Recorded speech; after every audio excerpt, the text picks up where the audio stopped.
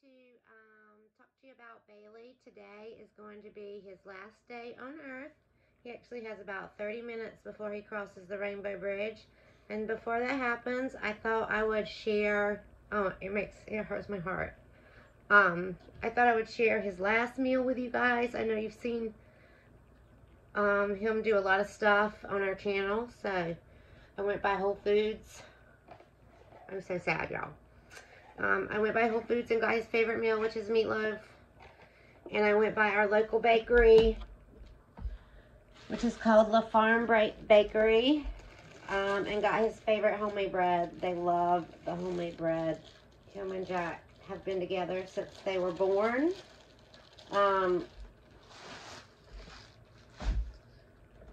They came from the same breeder. We got them from a rescue. The parents of them had to give them up, and we ended up with them. They had a kid or whatever that was having some allergy problems. So anyway, we ended up with them. They've been very great dogs. They're old. They're entering old age now. You see Jack is drooling. Ooh, gross, Jack. Don't drool on me. And I thought I'd talk to you today about some things that you probably need to know in order to own a pug. This guy has been very healthy for most of his life until the end. Right now he's suffering a little bit of doggy dementia. He has a collapsed trachea, and I'll tell you how he got that trachea collapse in just a minute. But I would like to say that dogs like pugs are susceptible to trachea collapse. They can, the trachea is your windpipe, and basically they say that it feels like he's sucking out of a straw that has a hole in it. So, and he's been dealing with that for about 3 years now, which is a long time for an animal with trachea collapse. So, like I said, Bailey was always very healthy. You've probably seen him in our videos walk up to Mount Mitchell. He's walked Max Patch. Say I've done the whole, not the whole, but I've done quite a bit of the Appalachian Trail. I've been in the Rocky Mountains. Say I was a very healthy little dog and very athletic. And if you get a dog that doesn't have any upper respiratory and trachea problems, lots of times they have a flap that needs to be removed in the back of their trachea, but those are usually when you get young pugs. You learn this out very quickly. These are called smush face dogs, right? So these are also breeds that include the French Bulldog, Pekingese. These are all susceptible to the same thing. Even the Boston Terriers, even though Jack's face is not quite so smushed. Oh, you're drooling so bad right now. Let's just start giving him his meatloaf. Jack, I'm going to give you some too. So I got meatloaf and vegetables, which I love. See, we're vegetarians, so he doesn't get very much meat. I mean, he gets his regular meat dog food, but as for like the last bit of a hamburger, he don't get that around here. So this is a special treat. You want some, Jack? Very supportive, buddy. You're very supportive. Okay, can you come wipe off his slobber when you get a moment? These dogs are about, I've lost count, but they're somewhere between 12, they're probably about 12 years old, which is good life expectancy for a dog this size. You want a carrot? I would say that Bailey was always very healthy, but then he had a mass on his paw. It was right here on his paw. You can see, where was it, buddy? Let me see your paw. Stop. Show the viewers your paw. He had a mass like right there on his paw, and we had it. We wanted to get it removed. They told us to get it removed. Oh, did you get that? Slobbery. You got slobbery. They wanted us to get it removed. They were worried that it was going to get so big that he didn't, that it was going to cause a problem and a big healing process when we did get it taken off, or that it was going to get ripped off. So we took him to our local clinic, which is called Smithfield Road Veterinarian Hospital, and they are kind of like a stop and go, like more cheap, like, you know, you just drop your dog off, walk in type thing. But he had been there for a while. That is where he went with the rescue that had him before we got him, and so, you know, he had been fine. Do you like carrots, Jack? I tricked him. He didn't know he was getting a carrot.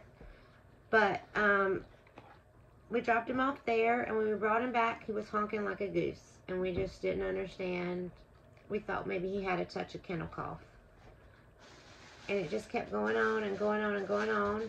And then we took him to another place. Well, actually, first we took him back to the same vet, and they said that he was suffering from heart failure. And they gave us a bunch of medication. We put him on the medication. It didn't help. And we were just confused. So we took him to get a second opinion. And they said that he had a collapsed trachea. And that it was likely cause for when they put him asleep and they intubated him, they put a tube down his throat, that it, you got on your foot, that it disrupted, that it collapsed his trachea. And that it could, this is a risk factor with pugs, especially older pugs, because anything that you shove down their throat can disrupt that balance that is already so precious with pugs. So we'd never owned a pug, and we didn't know that, and nobody told us that. And so we just trusted the vet, and the vet said he needed to have this thing removed off his paw. So we dropped him off, and they gave him back to us broken. And he's been to a lot of vets since then. We've got him on all different kinds of medication. Right now we have him on about 4 different kinds of medication. So we are living with collapsed trachea, but it is finally time to let him go. Like I said, at night he has real bad doggy dementia. He has sleep apnea, so sometimes he falls asleep and then wakes up freaked out because he cannot breathe.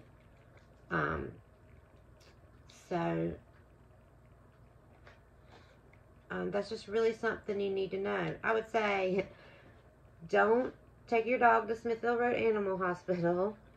They are atrocious. Take your dog to a reputable vet or a lower cost clinic. If you are having your dog put to sleep, take it to a reputable, maybe expensive, but still, and I would also say now, learning this, I wouldn't have my dog put to sleep. If he was a smush-nosed breed, I would avoid that for most anything. My dog, Jack, right now, his teeth are a hot mess because I'm scared to have him put to sleep. And I just don't want this. From the moment he came home from this vet, they had destroyed him. He has never been the same. And like I said, but he was a very active dog before. So, you know, take it from me. This is definitely one of the hardest things I've had to do in the past little while. And if you have a pug, try to avoid having him put to sleep for routine surgeries. Do not listen to doctors that may not specialize in smush care breeds. I would say, though, anything else, pugs are great dogs. He's a wonderful, wonderful dog. But the vet visits for him, now that he's old and in end-of-life care, have been every couple of months. And Jack hasn't seen a doctor in, like, 5 years. That's a Boston Terrier for you. You know, like, they're healthy dogs. Pugs, they're a little more expensive. It's definitely true. But the joy that they bring you in life, you know, it's definitely worth it. If you're going to get a pug, please go to a rescue. Don't go to a breeder. You can buy a rescue pug for like $300. There's pugs that adopt a rescue pug for like $300. There's rescues that specialize in pugs and Boston Terriers. The one we got was Southern Boston Terrier, Pug and Boston Terrier Rescue. I think they're now called Harley's Angels. You can Google them online. They are Harley's with 2 E's, Harley's Angels. They will help you get a pug if you want a pug. One of these little guys, brand new a puppy, about $1,000, $1,200. So there's no reason to get one that's a puppy. See, old guys need love too, right? Yes. So anyway, we just want to say thank you for checking out all our videos. And we want to say goodbye. Want to say goodbye? Okay, so,